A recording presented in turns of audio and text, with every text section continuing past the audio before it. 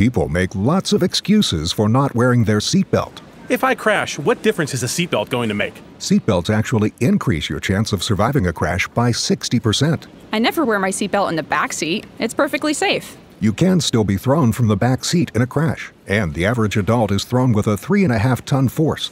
There are no excuses. Just buckle up, Pennsylvania. A click can save your life. Visit justdrivepa.com. Brought to you by PennDOT. Tom Wolf, Governor. Paid for with Pennsylvania taxpayer dollars.